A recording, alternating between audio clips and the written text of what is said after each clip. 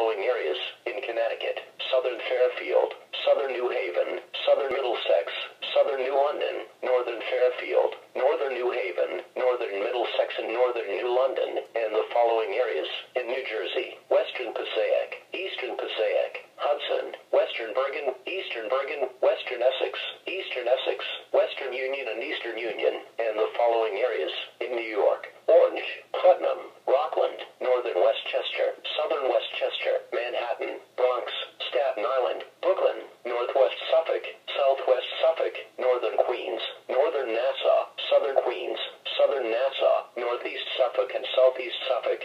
Fire weather watch in effect from Thursday morning through Thursday evening for high winds and low relative humidity for the entire tri-state region. The National Weather Service in New York has issued a fire weather watch for high winds and low relative humidity, which is in effect from Thursday morning through Thursday evening.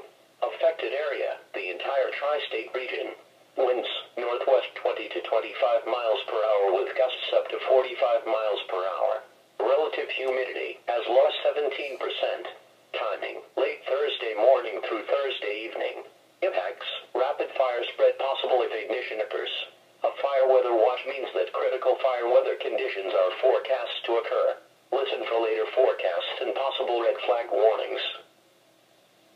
For the following areas in New Jersey: Sussex, Warren, Morris, Hunter and Somerset, Middlesex, western Monmouth and eastern Monmouth. Fire weather watch in effect from Wednesday morning through Wednesday evening for low relative humidities and strong winds. Winds, northwest 15 to 30 miles per hour with gusts up to 35 miles per hour. Winds will be breezy overnight, but increase further after sunrise. Relative humidity values will be near or below 30% by midday. Relative humidity: minimum relative humidity values as low as 29% are possible. Temperatures: highs tomorrow will range from the upper 40s to lower 60s. Impacts: the combination of windy conditions and low relative humidity values will lead to a more rapid spread rate of any fine fuel fires that may develop. Residents are encouraged to exercise fire prevention with any outdoor activities. A fire weather watch means that critical fire weather conditions are forecast to occur. Listen for later forecasts and possible red flag warnings. For more information about wildfire danger, burn restrictions, and wildfire prevention and education, please visit your state forestry or environmental protection website.